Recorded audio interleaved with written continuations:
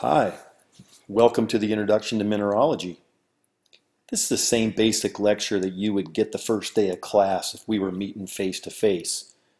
Short overview, go over some background material, kind of let you know where things are going to be going this semester. That's a fantastic photo, isn't it? That's Mexico's Cave of the Giant Crystals in Chihuahua. It's in a mining district, and when they were drilling for lead zinc, they came upon this big cavern in the year 2000. Though some of those crystals are 40 feet long, and you can see a guy over here standing and looking. This thing's actually full of water most of the time, hot water too, over 50 degrees C. But anyway, it's a limestone cavern.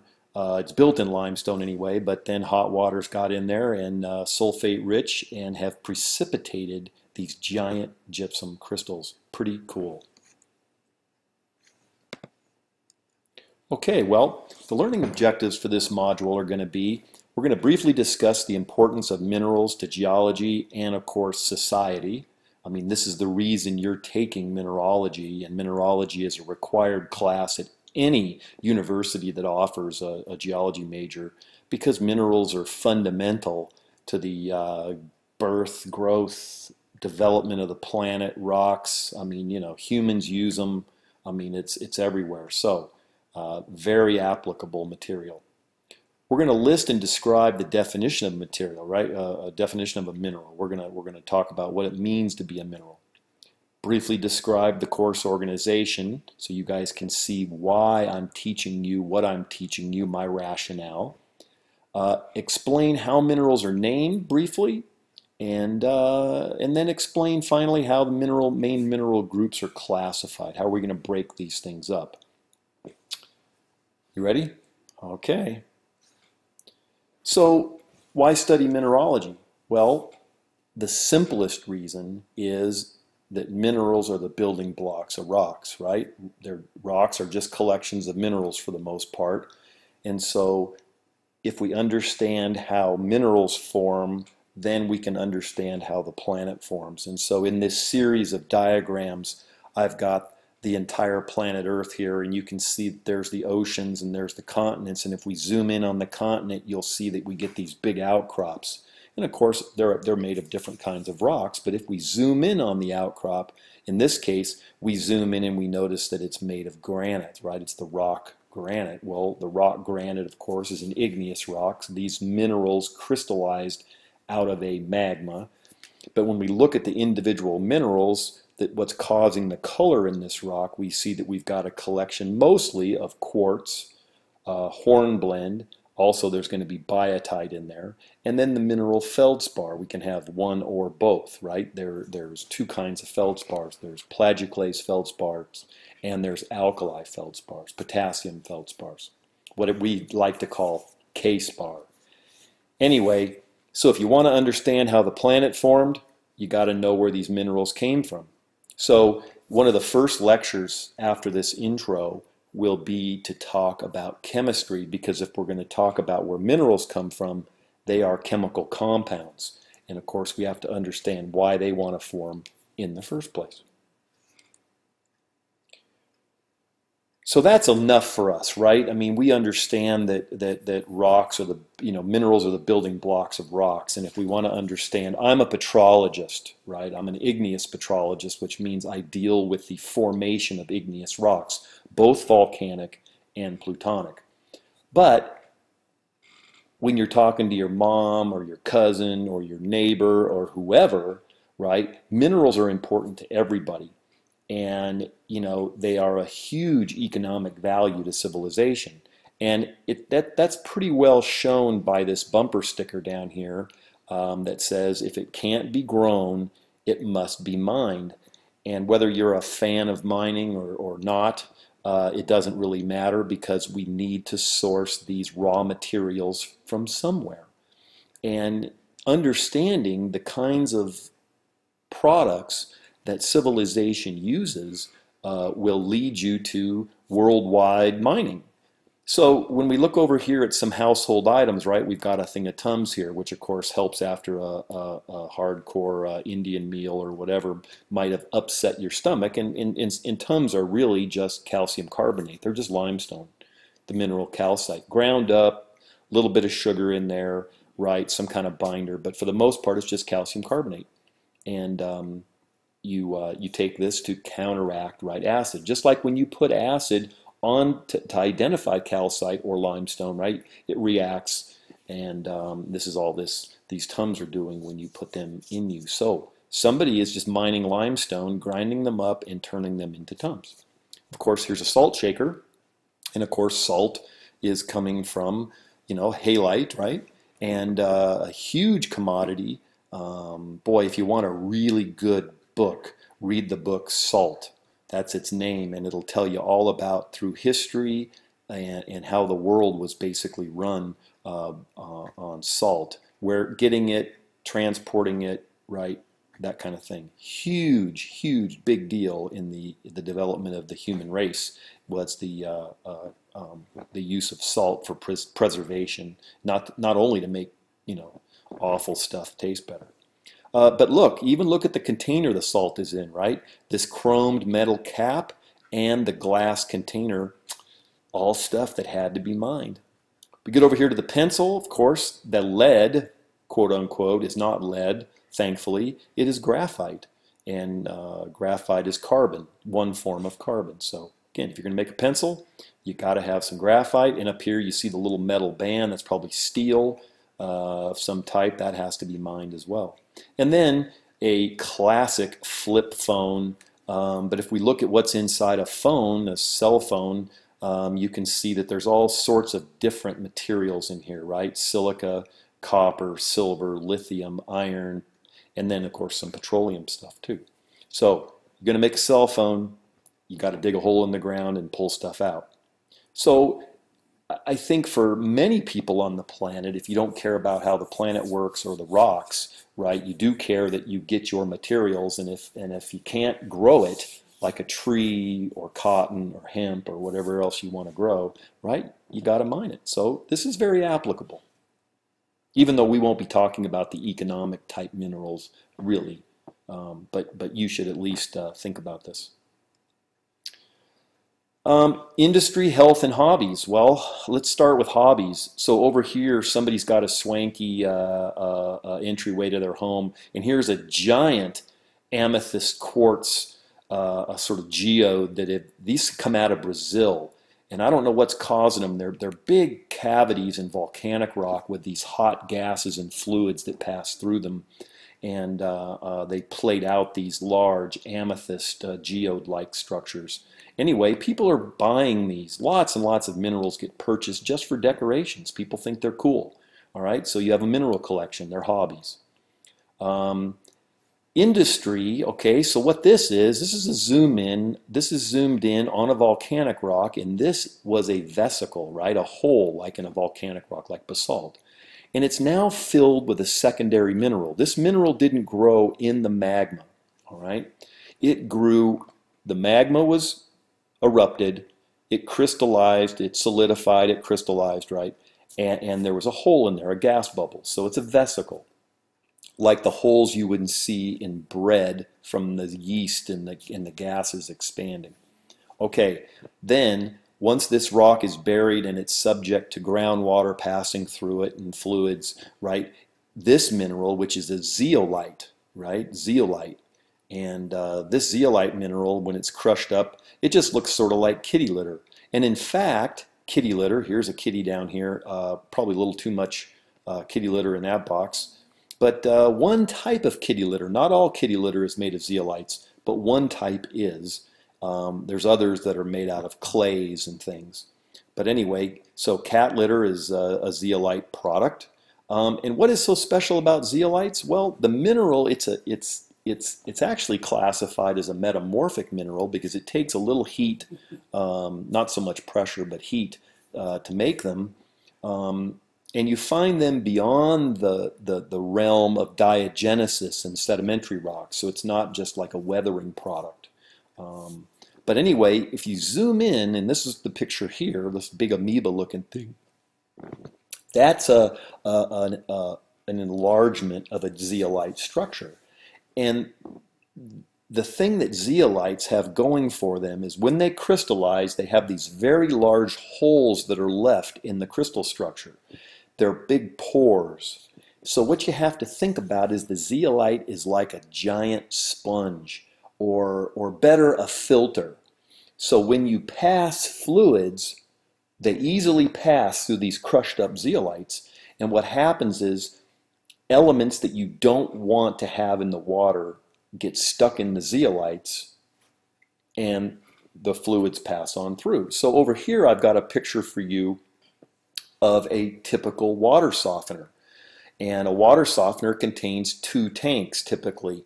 The one tank is just full of zeolites. So inside this tank, and these tanks can be 3-4 feet high, they can be 2 feet high. It depends upon how big of operation you want.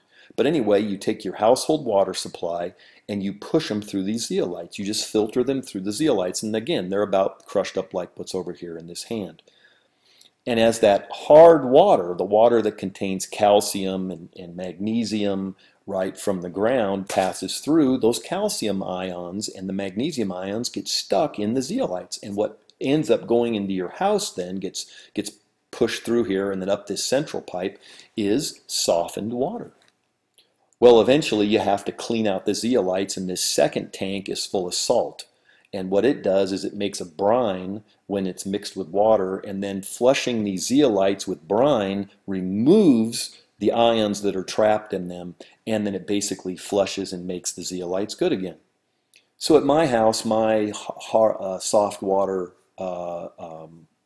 operation replenishes itself, refreshes itself, cleans itself about once a week. All right?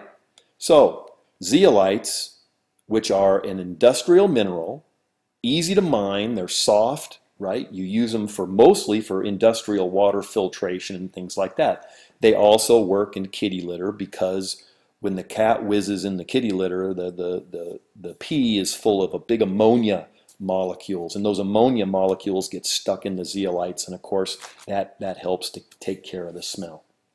Neat, huh?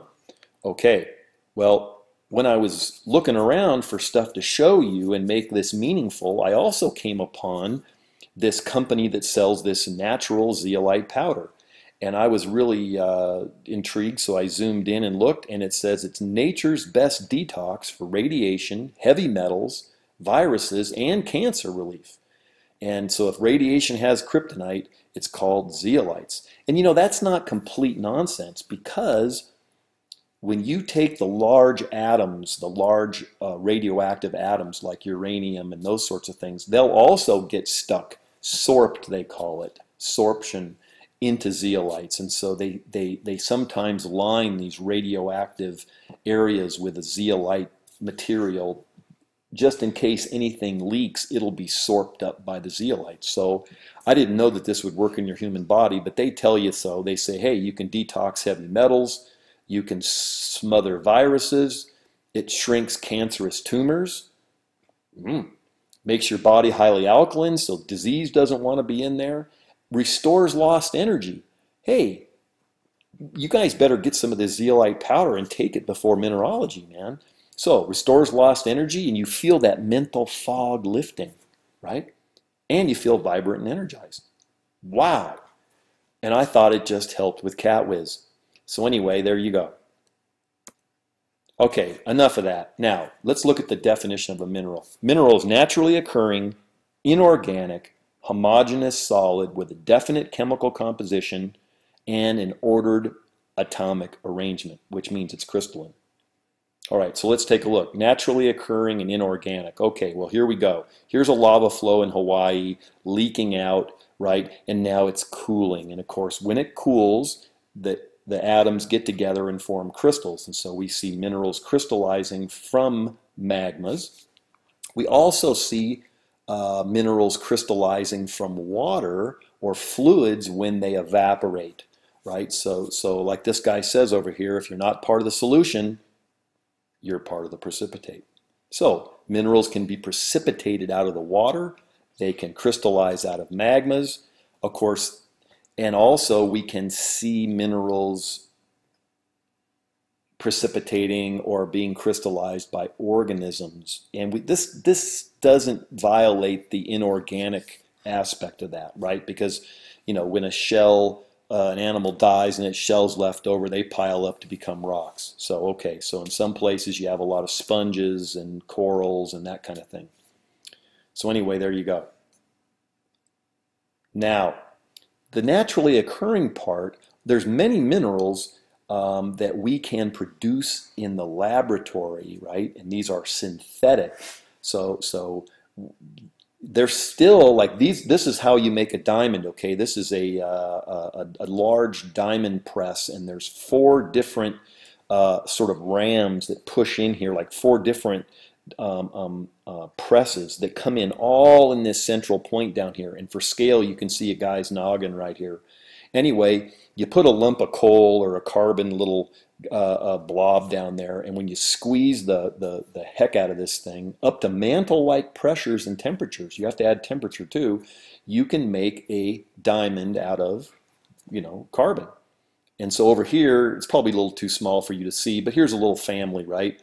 And these 2 things that look like dog turds are lumps of coal, and there's mama and the daughter or son. I can't tell what it is, but anyway, it says, and they're remarking about their father who's got the hat on here, and he says, well, your dad's been under a lot of pressure lately, telling you that, of course, when you take carbon in the form of coal and you squeeze and heat it to mantle-like temperatures and pressures, you can turn it into something new, like metamorphism, right? And we can get a diamond.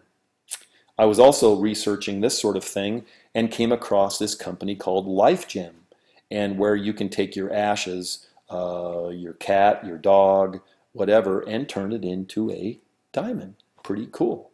So anyway, most of the diamonds that are made synthetically are used in industry. Drill bits for cutting through rocks, tile saws, you know, you name it, right? Okay, so nothing synthetic, but of course we can make materials in the laboratory. But okay, now a homogeneous solid. So of course minerals are solid, right? They're not liquids, they're not gases. They have cooled to the point where they are in a solid state. And what's meant by a homogeneous is that for more or less the elements are distributed evenly, right? Certainly they have their places in these crystal lattices, but you don't find one element on one side of a mineral and different elements on the other side. It's more or less, it's homogeneous and it's a solid. Okay. Now it has to have a chemical composition, and I say definite, but some minerals can actually can vary their chemical composition just a little bit here and there. And you can also contaminate a mineral with other elements, and that's okay too, and we'll talk about that. But for the most part, here's a good example. Here's a model of halite, right? There's a chunk of halite. You guys have all seen halite, and if you put your tongue on that, it would taste nice and salty. Anyway, halite is made out of sodium and chlorine, right? 1 to 1. So the formula is NaCl. And you can't put more Na or you can't put more Cl. I mean, it is what it is, right? So in order to be this mineral, you have to have that chemical composition and you have to have this arrangement of them, right? If you change the arrangement, then you get a different mineral. If you change the composition, of course, you get a different mineral. And a good example of that is with graphite and diamond, right? They're both made out of carbon, but both of them have very different crystal structures, right? So anyway, yeah, so we're going to have a definite chemical composition, and I mentioned to you that every once in a while we can pop one of these out, like say we take a sodium out of here and we replace it with a potassium. That's okay. We call that substitution, and many minerals do it because, you know, these minerals aren't grown in purified areas. I mean, a lot of minerals are pretty pure, but many minerals have other substitutions in there. And of course, those cause some neat effects. A lot of times the neat color in minerals is caused by the addition of some small amount of an impurity. Again, and there's different ways that we can substitute. We'll get to that around lecture 3 or so. All right, so that's the definition of a mineral. Now, let's take a look at how the course is broken down. The first 3 weeks, okay, so the first 3 weeks of the class, which is about 20% of the total class, we're going to be using the big green book, we call it, right? This book has been around forever. If you notice, it's the 23rd edition. So, you know, I don't know, I think I took this class when we were probably in the 18th edition or something. Anyway, it hasn't changed much. They've added a lot more material over the years. It's gotten better.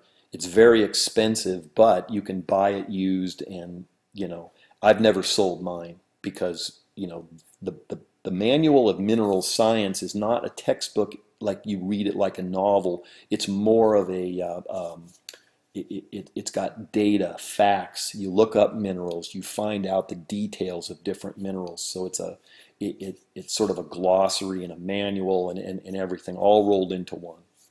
So here we are. We are in the introduction right now, and of course the second lecture for this week will be the mineral chemistry lecture. I tell you over here, K means this Klein book, right, the green one, and it's going to be chapters 1, 3, and 4. So the first 3 weeks we're going to cover things like mineral chemistry up to crystallography. You're going to have a couple of problem sets. You'll have a quiz, right? The quizzes are going to be taken online. And they're just really practice. I just want to keep you up with us. I want to make sure that you haven't gotten too far behind. And so what's going to happen every couple of weeks is I'll give you a quiz. You're going to download it. You're going to fill it out. You're going to upload it back into Blackboard, right? If those of you that have taken a class from me online, similar. Okay? That's going to make sure you can see the kinds of questions I would be asking you. And these will really help you when it comes time for studying for the exams. Okay, what's next after the first 3 weeks? Okay, then starting week 4 and leading up to week 9, we're going to be talking about optical mineralogy. This is something that's brand new for everybody. 5 weeks, the next 33% of the class. Okay, and what happens during this part is I teach you how to use the petrographic microscope. It's a polarizing microscope. It's really cool, and it's going to allow you to dig way deeper into rocks than you can with a hand lens and just using your eye. Okay, it's a little tricky, but I've gotten hundreds and hundreds of people through this before, and you will too. Okay, I promise you. You stick with me, you're going to learn something cool about minerals that you never knew, and it's going to open up a whole new world for you, especially in petrology.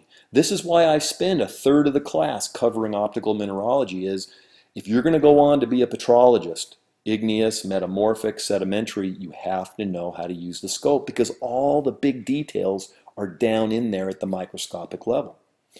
So 5 weeks for this, and of course your first lecture exam will come at week 5. So I'm not giving you anything else to do during those lecture exams. Those lecture exams will be proctored over in the e-learning center.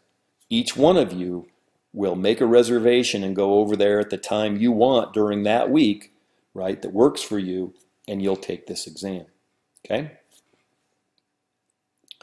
Then the third and final part of the class is the final 4 weeks, okay, and that is what we call systematic mineralogy. This is where you take your knowledge that I've taught you in the introduction and background. You know something about crystallography and mineral chemistry. You also know about optical mineralogy, and then what we do is we look at the major mineral groups that make up most rocks, and these are all silicates, okay? And you're going to be going over, you know, both in hand specimen and in the microscope what's going on with those mineral groups. And again, this is back to both the K book and the N book, which is the Nessie Optical Mineralogy book. So 3, 5, and 4, that totals up to 12. Where's the missing 3 weeks? Hey, those are those 3 midterm exams I was talking about. And again, These are going to be proctored through the e-learning center at UAA. If you look in the syllabus, I've got a link in there, and what will happen is this, as this exam time gets close, you'll need to make a reservation with them for a day and time, and you'll go in and they'll proctor and they'll give you the exam. Okay? All right. So moving on, let's talk quickly about what it takes to name a mineral. Man, minerals have a wild names. And I don't know if you've ever known or heard or why, but anyway, you can use just about anything to name a mineral. And it's usually given by the person who first identified the mineral. Anyway, you see minerals named for their physical properties. Okay, so olivine, this is a common mineral, right? Olivine, and this is olivine down here. It's named for the color, olive, right? Olive, like olive green.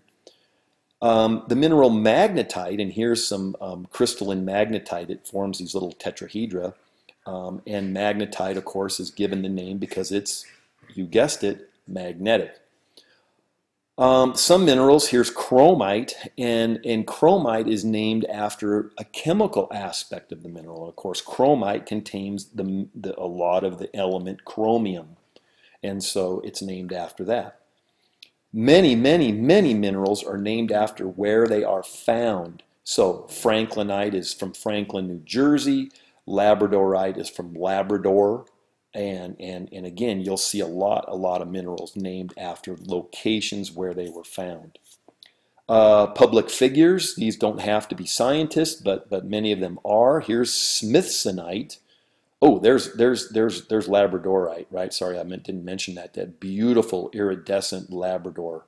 And of course, this is the shiny, this is a Labradorite. It's a type of feldspar, a type of plagioclase feldspar. Anyway, Smithsonite is named after this guy Smithson, who was a philanthropist from the late 1700s. And there's Smithsonite, this blobby sort of looking green stuff. And then finally, the last example I give to you is a very common metamorphic mineral called sillimanite, or you can call it sillimanite, but it's sillimanite.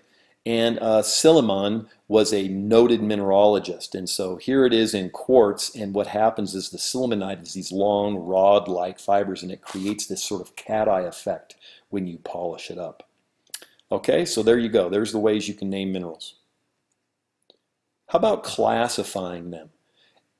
Any large collection, and there's over 4,000 minerals identified on Earth, and so as soon as you start to acquire more than just a few of something, you're going to want to figure out how to classify them into different organized groups. And I've given you two examples here. Here's somebody's butterfly collection. So how do you put the butterflies? Well, I don't know, but it looks like he did it by color here. We've got some blue ones, we've got some orangey ones, we've got some light colored ones, I don't know. Anyway, you can do them by color, and you could certainly do minerals by color if you wanted to. Now, that's not going to tell you very much. Over here, here's a guy's giant car collection, right? And this thing is so big, he's got different rooms for different places where they've come from. This is the English cars. You'll see some Jaguars in here, right? So these are the English cars in this guy's collection. So the point is you have to come up with some aspect of what you are collecting to allow you to classify it.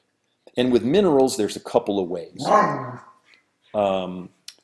Hey, that's Lila, and she likes minerals apparently. Anyway, there's crystallography, all right? And crystallography would be, you would use their crystal shape to classify them. And that means the ones that look like little squares or pyramids, or they're long and slender, right? This is the way, if you go to like the Smithsonian, the museum, and you see collections of minerals, they'll typically be displayed by their shapes, right? Hexagonal ones and everything else, which is really cool, no problem. But with geology, right, we really want to group the minerals together that kind of form together. So instead of using their shape, right, what we want to use, okay, is their chemistry.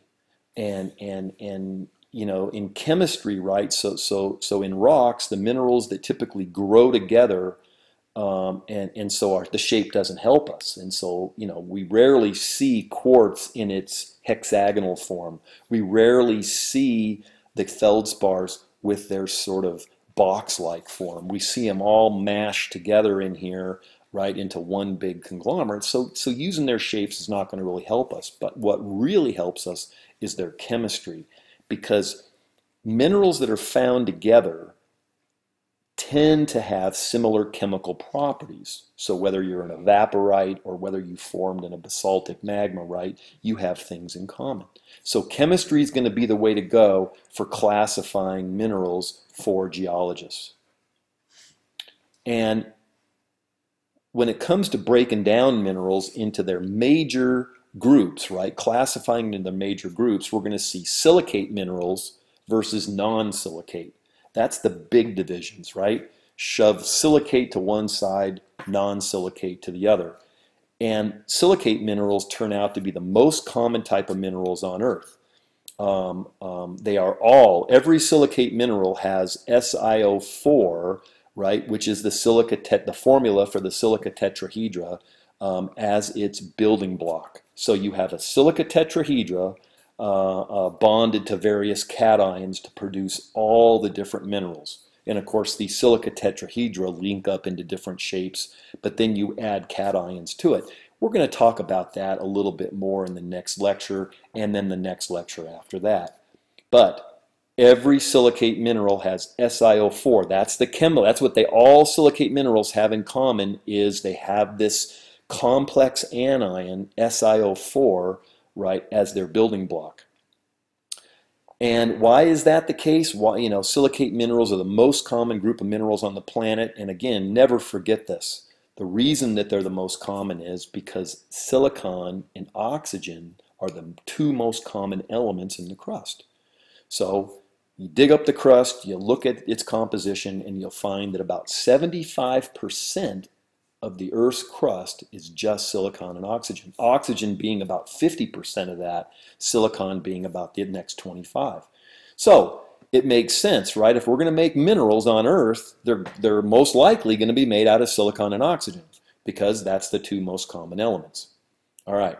And when we look at all minerals, about greater than 90% of Earth's crust is made of silicate minerals. So guess what? What do you think we're going to focus on in this class, right? We can't talk about every mineral, but you know, if you understand how the silicate minerals work, you're good to go for most of Earth's crust. So when you take a look at this big pie chart, what we see is this big golden color here is plagioclase, right? Then alkali feldspar, right? So just the two feldspars together make up over 50% of the Earth's crust. And then you add quartz in, now you're getting even more, right? So just this section right there is just quartz and feldspar. Okay, then we come over here, we've got the pyroxenes, then we've got amphiboles, right? Micas, clays, and then the rest of the silicates. Well, look, that's almost the whole Earth, right? This last little pie slice here, right, is non-silicates. That's everything else. So, again, if you ever wonder why I'm focusing on the silicate minerals, it's because that's the best bang for the buck here.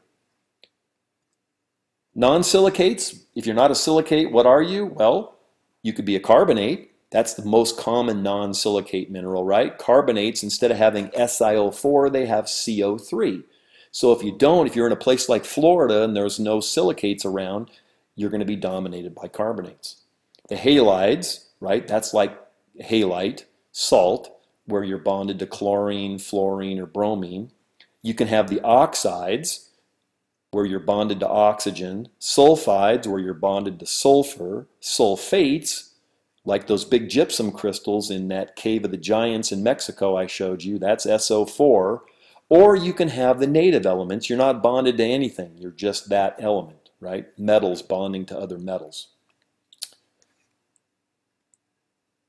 All right, so silicates are what we're going to focus on. Now, silicates get further subdivided based on their internal order. So this is how we divide the silicates into subclasses. So what happens is The SiO4 tetrahedra polymerize, meaning they make these long chains. They make these structures that look like the space station or something, right? These big frilly complex structures, all made out of the silica tetrahedras. And so the 6 main groups of silicates are the nesosilicates. Neso means island. Sorosilicates or disilicates. The soro means heap. Cyclo, that's like circle or ring. Ino, which means thread, and these can be single or double. Philo means leaf. These are the sheet silicates like muscovite and biotite. Or finally, the tecto, and tecto means the builder. So these are the most elaborate silicates, and these are also called framework silicates. So things like quartz and feldspar. We're going to be going over these much more, putting things into these different categories, and you'll be wondering, well, why does quartz make a tectosilicate, and why does something like olivine make a nesosilicate? Over here, this ratio, that's the silica to oxygen ratio in these various groups. So we can see that in nesosilicates, we have 1 silicon atom for every 4 oxygens. But then as we combine these tetrahedra into these polymers, right, these longer chains and things, we reduce the silica to oxygen ratio. So here's a panel taken from an intro lab book, right? Physical geology lab book, showing you these various different structures, right? So here are the nesosilicates. Here's the inosilicates, right? Here's the double chain inosilicates, right? And here's sheet silicates. And then here's those framework or tectosilicates. So you can see that it's these tetrahedra linking up into these large polymers. And then the silicate minerals are going to be divided into one of these 6 classes. All right, well, that's it. All right, so next time, the next lecture, we're going to go into mineral chemistry and remind you of things that you once knew. Like, why do these elements want to get together in the first place? What's going to cause bonding? You know, that sort of thing. And ultimately, we'll actually get deeper into why do certain minerals form certain ways and other minerals form different ways. It's going to be a repeat of the general chemistry that you've forgotten, and it really nicely overlaps with those of you that are in geochem this semester, because you'll be hearing, you know, it coming from both sides. Cool? Okay, there's your little silica tetrahedra, right? This is with the atoms expanded, so there's 4 oxygens and your 1 silicon atom, right? And there they all smash down, right, making a tight fit. And what's that little +4 there, and what's the little 2-? Well, if you don't remember that, stay tuned to the next lecture. All right, see ya.